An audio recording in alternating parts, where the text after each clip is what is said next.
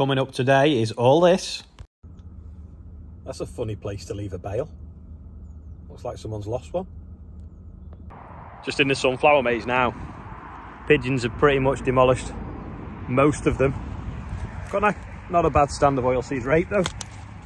I wish they'd eat this oilseed rape on this field because this isn't a crop, rather than eat the oilseed rape on the field that we're trying to grow oilseed rape in. Well, I think it's too tall and bushy for them to actually get hold of it. It's odd though, different colour to what it was in the spring. Loaded chip ready to go. Hydraulic pipe, brake pipe rubbing on the floor. Good job it's got air brakes. It's 12 degrees today, but it feels about, I don't know, hotter than yesterday. And then the day before that, I think it was 14. Anyway, we're going to Brookhouse now to take the Christmas decorations down. Olivia's just unplugging the chart. Have you unplugged it? No.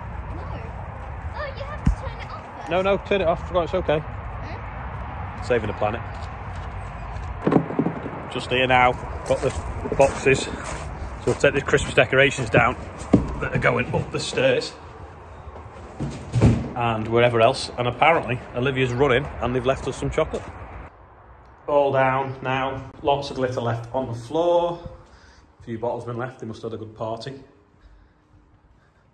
Just need to get that table stain now to match the other one.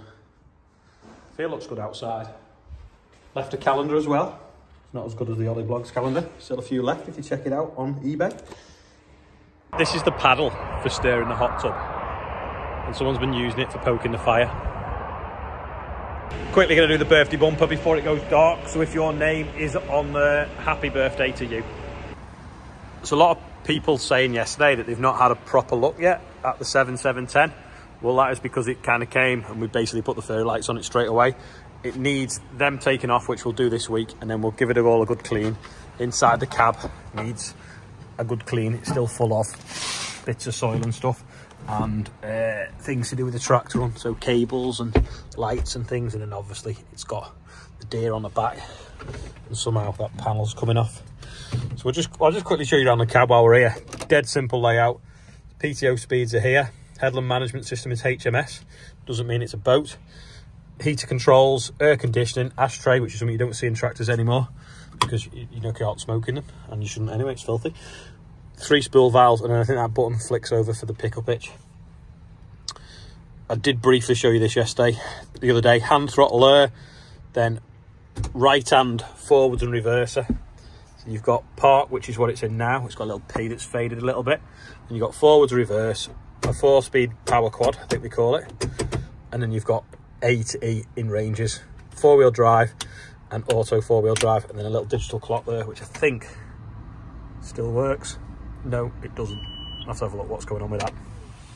Up the top, radio. Don't think it's got a CD player. And you've got your lights, controls, steering wheel, wipers, and then obviously a digital dashboard which displays the hours. So I think it's just over 5,000 hours, 5322, which is really low for a tractor of this age. So it's 20 years old. Like I showed you the other day, it just needs the roof lining sorted. It is sagging a bit. I don't know whether you can buy a new roof lining. Someone will probably know, or whether I could take it out, glue it and repair it. But just a dead straight genuine tractor. Handbrake down there, which you never use because you've got park. Oh, cigarette lighter there, that's quite handy. A little phone holder as well. That's what we're running the lights off. And it's got what they call field office, which is like a lunchbox. And then they used to have a bit of a fridge underneath and fuses. It's full of Jamie's snacks.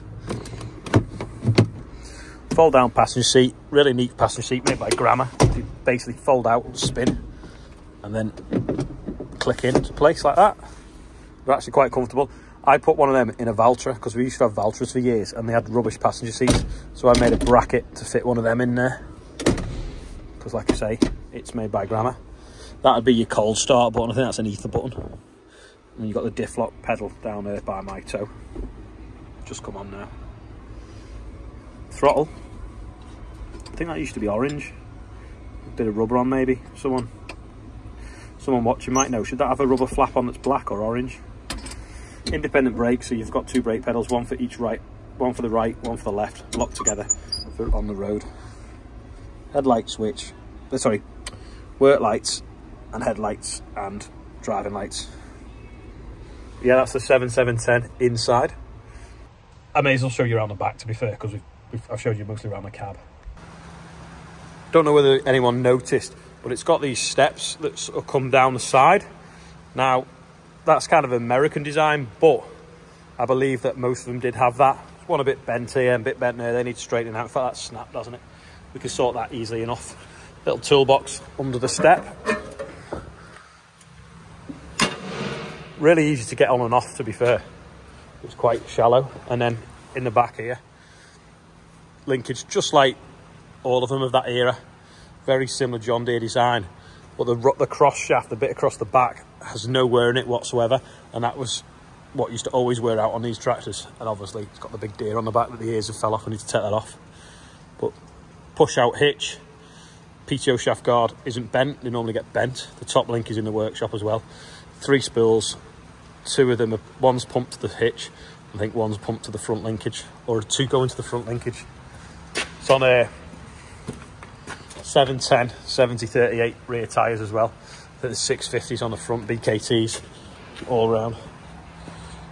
Yeah, 665s actually, good tyres. Yeah, it's got a service going to here as well, so if you had a front mower with side shift or something, well, you couldn't have a front mower with side shift because there's no front PTO. Suppose you'd have a front tank on a drill maybe. You could have a hydraulic supply, power and a fan, and then that'd lift the tank up and down. Otherwise, I can't really think of a use for the front side shift, front service, unless you had something with a PTO on. LaForge front linkage, name of another YouTube channel, Farming at LaForge. Check them out, that's in France. Then this side, all standard, unmauled fuel pump, which is nice to see. And then this here, this is a bit of wax, but that is the only thing wrong with it. A little bit of rust just on this back mudguard here. But for its age, it's pretty good condition. This always falls off the lights though, it's a bit of a shame. They're like galvanised underneath or aluminium and it reacts with the paint. I think it's done it on the 936 as well. Yeah, that's the hinge on the 936, same sort of thing there. The aluminium paint oxidizes, aluminium oxidizes and the paint flakes off. Looks well in the shed though, especially next to the 4955. Just a dead straight, genuine UK tractor. We'll take the lights off, we'll give it a good clean, and it probably wants a dust cover really for when it's living in this shed. But is more than capable of doing a day's work on this farm. Some of the other tractors are maybe a little bit small, or they don't have enough services on them, like the 1455. We couldn't even use that for rolling because it's only got 2 rear services. This has got 3, so that'd be ideal, and it's on nice big wide tyres as well.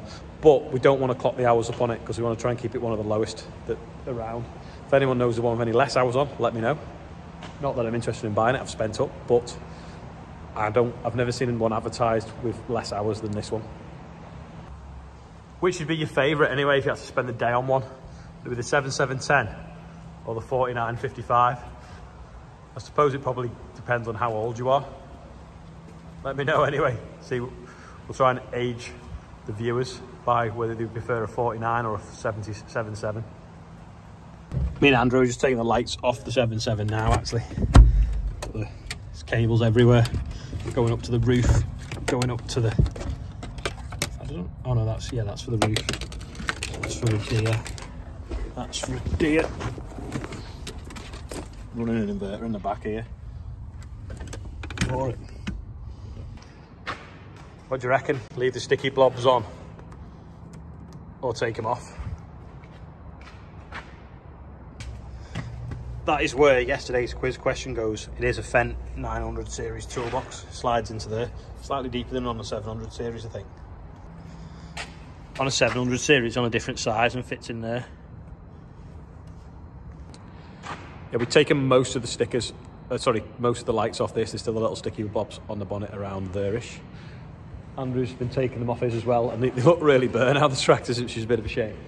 Yeah, we'll finish off tomorrow. I think we'll put it in the workshop when it's warm, and then if we're going to take them sticky bobbles off, it'll be a bit easier. Had to launch a duck house before, so here's a quick video of that. Is the duck house going to float?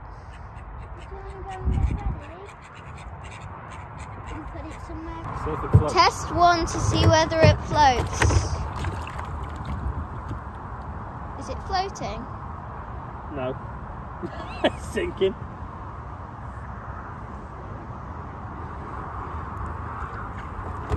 Okay, it's sinking. Yeah, filled up with water. The ducks want to go in that house instead of this one. It sinks. Try it again now. Test 3. Got it. Hold that on. Hold what? The phone. Oh.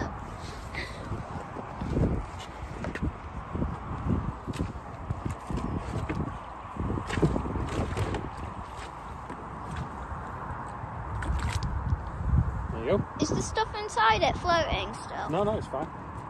Okay, it'll sort of spin though.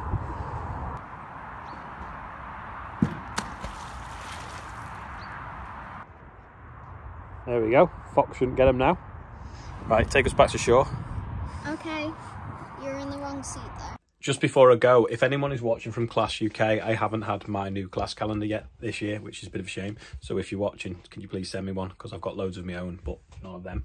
Anyway, thanks to everyone that's watching today. Lots and lots of new subscribers. We're nearly at 30,000. So if you are a new subscriber, don't forget to tell me where you're watching from. I'm trying to build up a picture of where everyone is.